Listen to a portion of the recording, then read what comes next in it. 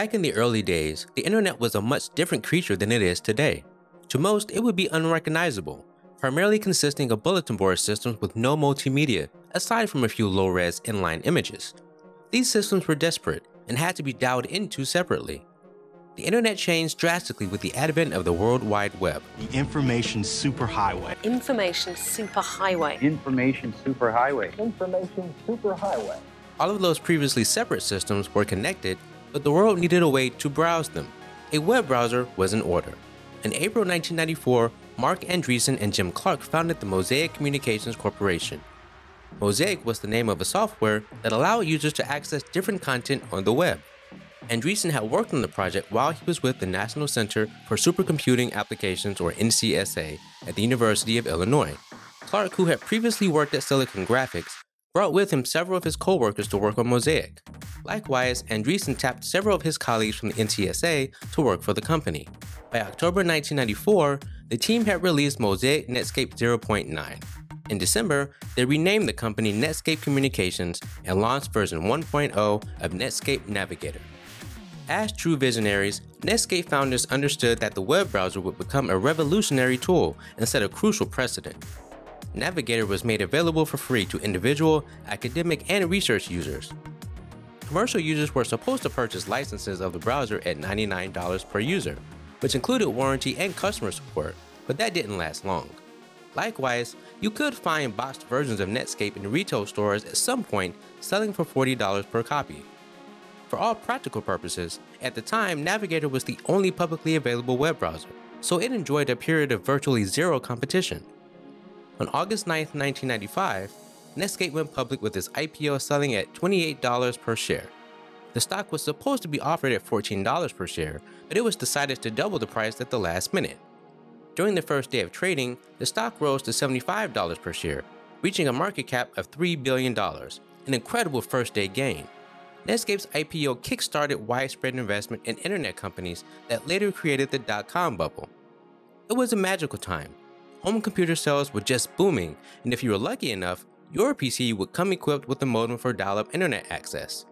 You would hear the scrambling sound of your phone line connecting you to the world. Launching Netscape and staring at the throbber animation while a single web page loaded. However, unbeknownst to anyone, Microsoft had been working on a browser of its own. Just days after Netscape's initial public offering, it released Windows 95, along with Internet Explorer 1.0. The competition was fierce as the two companies duked it out over the next year, with Microsoft always one step behind. That was until Internet Explorer 3.0 released on August 1996. Microsoft had finally caught up to Netscape in terms of browser technology. Slowly but surely, Redmond was stealing market share, primarily through Internet Explorer pre-installations on every Windows system. Did you know? The JavaScript programming language was born at Netscape as they attempted to add interactivity to web pages. JavaScript first shipped with Navigator in September 1995. Netscape continued working on both the Navigator browser and the Communicator, even though the bundling and name changes kept confusing users. In early 1998, the company announced plans to release the Communicator source code, which prompted the formation of the Mozilla project, an open source endeavor that would later become Firefox. Netscape's browser development slowed after releasing its source code, but Microsoft didn't rest. By the end of 1999, Microsoft had won the majority of the market. This shift in browser preference marked the start of a long spiraling death for Netscape, and eventually Internet Explorer as well. By the time Internet Explorer 5.0 hit, it was clear Microsoft had developed a superior browser. Websites were becoming more graphically intensive, internet speeds were faster, but broadband was still a few years away. The Netscape browser was buggier, slower, and more prone to crashes in comparison.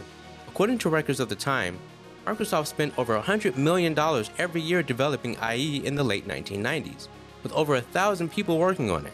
By 1998, the former king of the internet was floundering. AOL, formerly known as America Online, saw potential in rescuing the failing browser and shelled out $4.2 billion in a November 1998 buyout. However, the opportunity was squandered. Development on the Navigator/Communicator browser, which had now come to be called Netscape, was slow.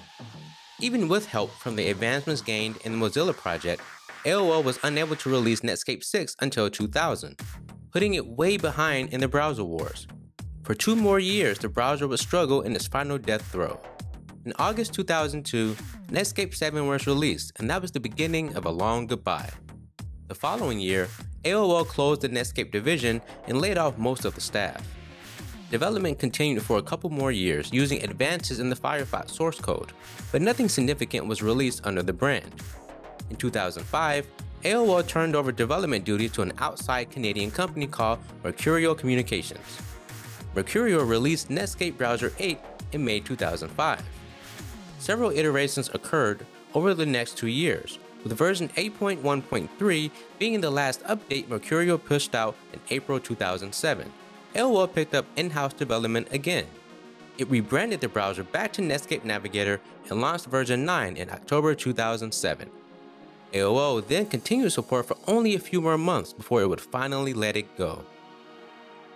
On February 20th, 2008, the company pushed the very last iteration of Netscape Navigator version 9.0.0.6. The browser was officially discontinued. For the curious, Netscape Navigator 9 is still available on the web from various archives.